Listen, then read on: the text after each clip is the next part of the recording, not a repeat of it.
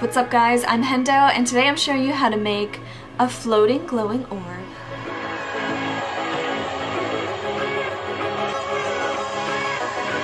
This is going to be a super detailed tutorial that involves wiring a switch, dyeing plastic, adding a handle, and making some little orbit details. This is more of an intermediate level build, but it's totally doable if you go slow or if you just don't include all of these components. If you want to skip ahead to certain sections, I'll have all of them listed below with timestamps. This is about a $40 to $50 build, so it's pretty cheap for how cool the effect is. Alright, let's glow for it. So this is a 40 LED string of fairy lights and it runs on 3 AA batteries. Also make sure it's an LED string and not a mini LED string. The mini ones look like this and aren't as bright. They're really easy to tell apart online, just make sure to look out for it. It has a flashing setting too, but I'm only going to use the solid one. I'll bypass the flash setting by using an external switch. Don't forget to peel off the label if there is one. I'm going to try 2 ways of arranging these lights. First, I'm wrapping the lights around the case itself. This is going to disperse the LEDs more. Just make sure that each light is pointing away from the case.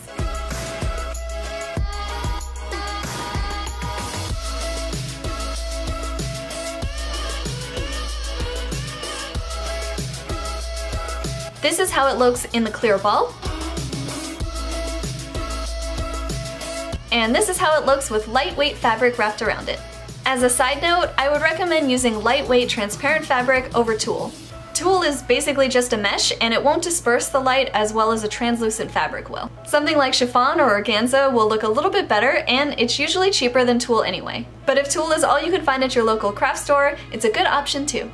Okay, so now I'm going to try and wrap the lights in a little sphere bundle. I am basically using clear little rubber bands to wrap 5 LEDs together at a time, and then making this little mini ball of light.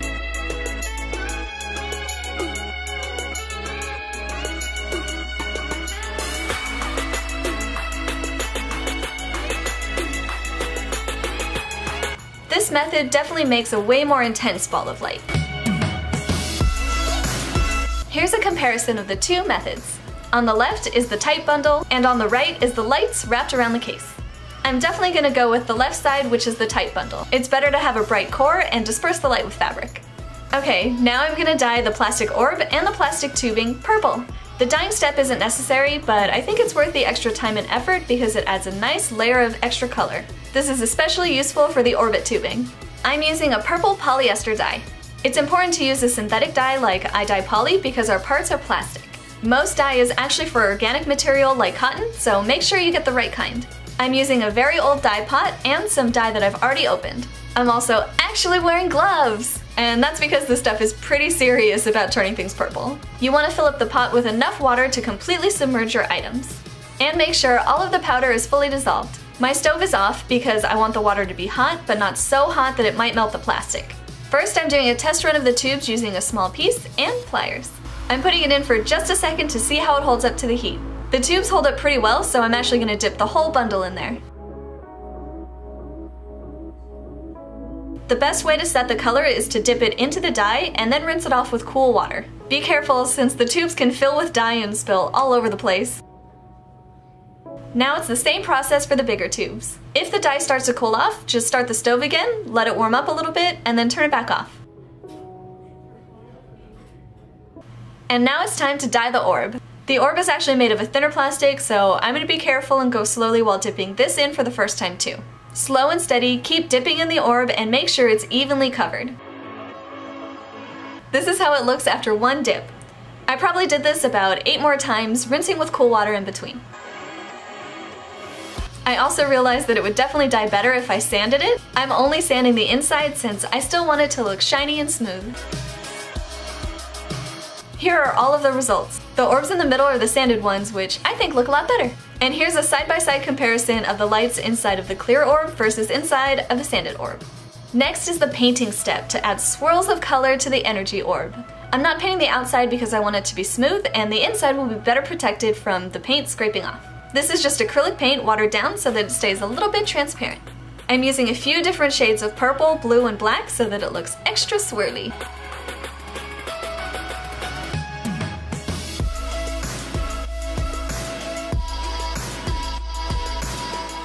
After a quick light test, this is about as purple and diffused as I was hoping for.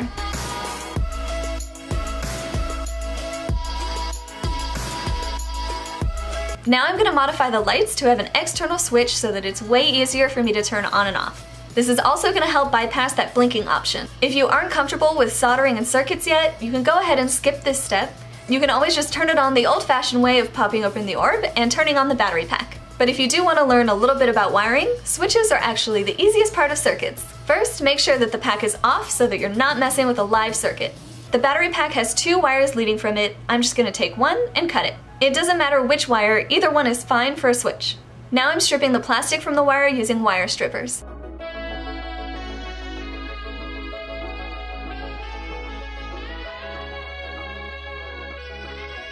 Now they're ready for a switch. You can get any little slide switch like this from an electronics store. This one's from Fry's for about $1.50. First, I'm temporarily wrapping the wires to 2 of the prongs from the switch. If your switch also has 3 prongs, just use the center one and one of the ends, and ignore the other end. Once I've tested that it works, I'm going to take it apart again. And now I'm going to install the switch into the orb and then wire the circuit back in place. I'm going to very carefully melt a small hole into the orb a little bit more at a time until the switch fits.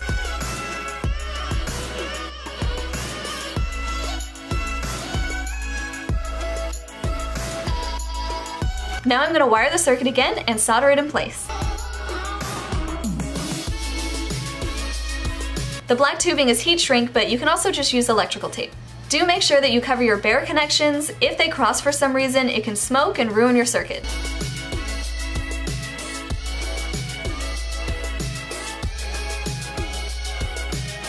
Now that the circuit is ready, I'm going to twist tie the LED bundle onto the clear case so it doesn't rattle around. This is also going to help raise the LED bundle so that it sits a little closer to the center of the orb. And I just taped it down with clear tape.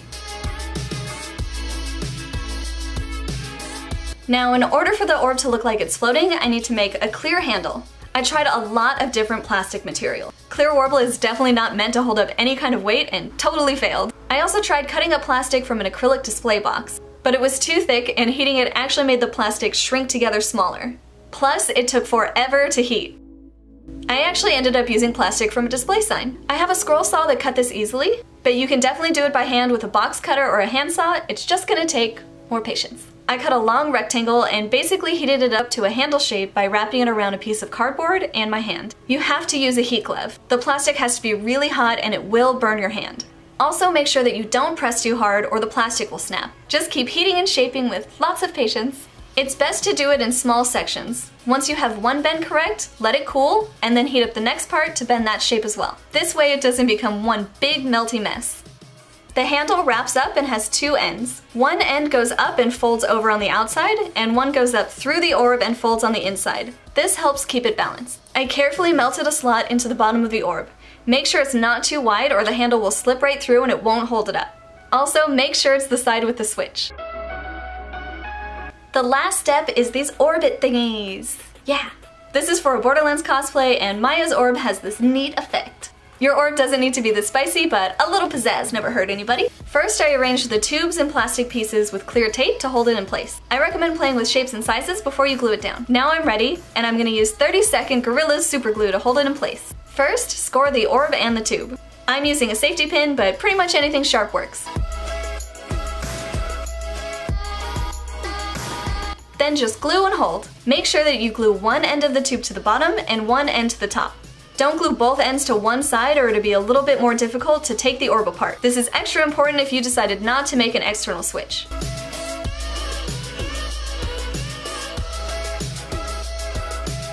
Now do it for the other tubes. I'm using 2 small tubes and 1 bigger one for variety.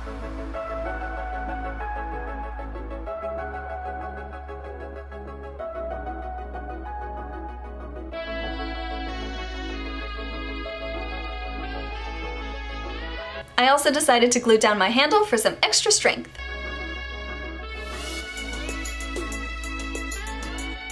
I'm also adding clear strips of that clear warbler that was totally useless to me. Basically little orbits of garbage, just orbiting rubbish, just around and around. Whoop whoop! That's it for this glowing floating power orb. This orb is actually pretty bright. It may not look like it glows very much in daylight, but it actually shows up on camera pretty well no matter what. and it actually appears more magenta on camera than it does in person. And you can see that the orb still opens up pretty easily. It's just kind of annoying to tuck the fabric back in. I could totally see this being used for lots of characters. People have pointed out that it would be really cool for Moira from Overwatch. The way I would do that is actually probably just with a clear ball, and instead having 2 light packs, one purple and one yellow, and then 2 switches so you could change the colors. Unless you only want to be Nega Moira, pretty much just always shooting the evil orb out, killing me as Mercy in the backline. It's fine. I'm not bitter. But whatever you use it for, I hope that this tutorial helped you up your cosplay and prop game.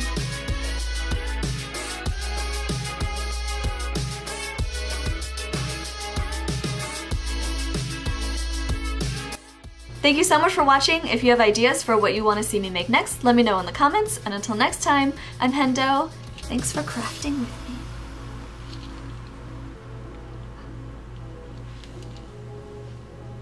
If you want to see the full cosplay that goes with this orb, you can click up here when that video is ready. You can also catch me live on Twitch to watch me make stuff like this. Yay! Help me! I'm hungry. Save me. Yay! Help me!